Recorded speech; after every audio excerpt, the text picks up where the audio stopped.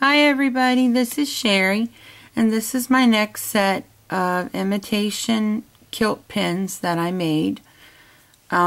This one I made with Swarovski crystals. Now these ones I got on eBay, and these lampwork beads here, which are just, let me zoom in a little closer so you can see the real pretty lampwork beads.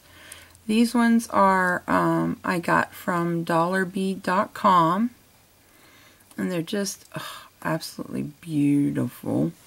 I love them. And this large bead here, I got from Walmart. I couldn't believe that because I think that's really pretty. And the cross here I also got from Walmart.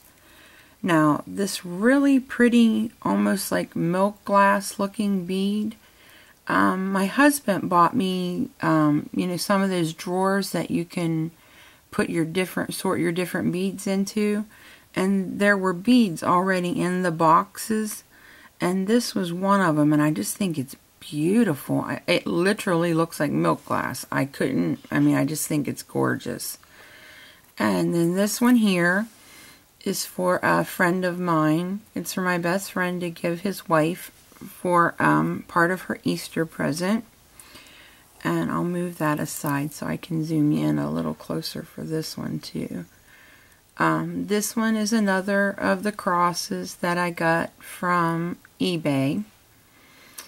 And these are glass pearls here on both sides, and then these are clear Swarovski crystals. Now I'm going to try to pick this up because you're not going to be able to see this bead in the center as well, and I'm trying, that's what I want you to see. Can you see the sparkle off of that bad boy? I actually ordered it from dollarbead.com. It is a Swarovski crystal, and it's got an Aurora Borealis finish, and it's a dark, deep purple. It is so pretty. I love it.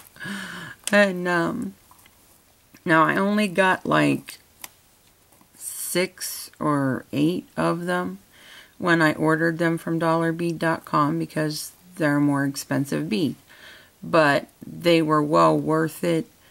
And all I needed was one for this project, so I still have plenty left I can use on something else.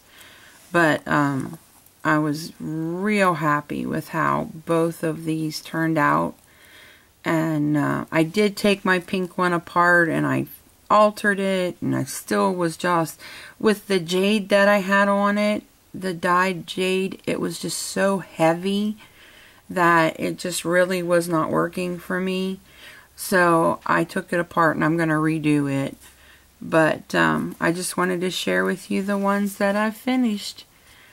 Let me know what you think, guys. Thanks for visiting me, and happy crafting. Bye.